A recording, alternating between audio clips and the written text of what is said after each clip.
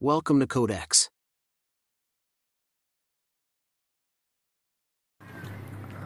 Welcome back, guys. It's been a long time after. So you know that your Flutter or any Android application which is connected to your backend PHP.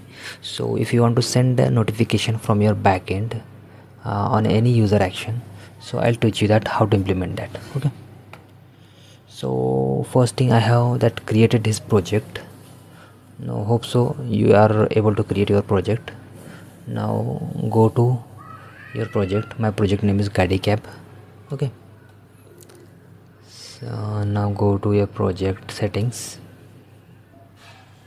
and before the old way, which is we are using the cloud messaging API, which is disabled now, and which is deprecated, and now it's completely disabled, so you cannot use anymore. So for new API integration, you have to go into your service account.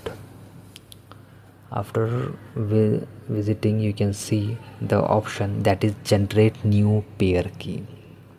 So you have to click on it and you will be downloaded this file. I have been already downloaded, so I am not clicking it again because it will be change my keys. Okay. Here I created the Firebase service file basically. So I'll share with the code with you. This is my Google client, which is I have been installed or added using my Composer package. Okay. So you have to implement this. You can find how to implement with the Composer. Okay, you can search on Google. So first I have implemented, I have created the file. So initializes that Google client Firebase here, and then auth, and added that JSON file path. You can see here the path of JSON file I have been added here. This is the scope for the sending message, which is by default. So you can use the same, and that process will return this client token. So whatever we are doing this, all these things for the token only.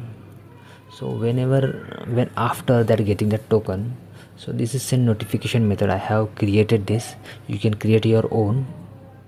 I'll explain the basics. First you have to add the message data, which has the messages, tokens. Token means who do you want to send this message. Okay, so that token will be received from the device, and you have to save in your database, and that has to be added here by your programmatically, and it will be send the notification on that particular token. Okay, and this is notification title and body. That was I have added from a custom event, so you don't need to do that. And this is my additional data which I want to take the action on my Flutter application, so you can add your own here. And the important thing is that is image for the notification, which is I have made not compulsory. This is important. So this is basically I'm requesting on the Google Firebase API. You have noticed here project GadiCab. So here you have to implement your own, what is your project name or whatever it is.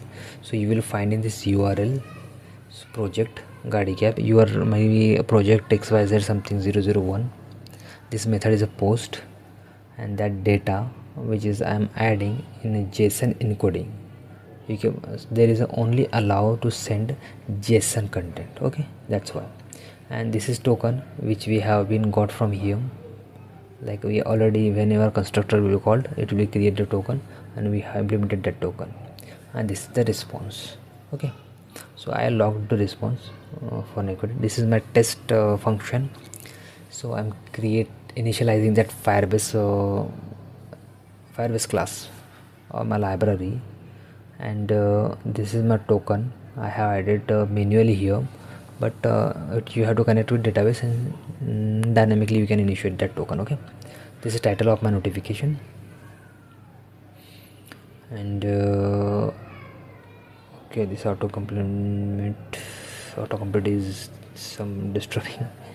This is body of my notification, and this token, and that actions actually basically you have seen my function I have explained before. Okay, so type of notification or identification, whatever it is, I have used to take an action on the notification. Okay, it's depend on you, you can use it or not. I'll share that library, that file that Firebase class on the GitHub and share the link, so you can copy that and use it for your project. Okay, whenever you're calling that URL, you will get a response like this. That means your message has been successfully submitted. Okay, thanks for watching.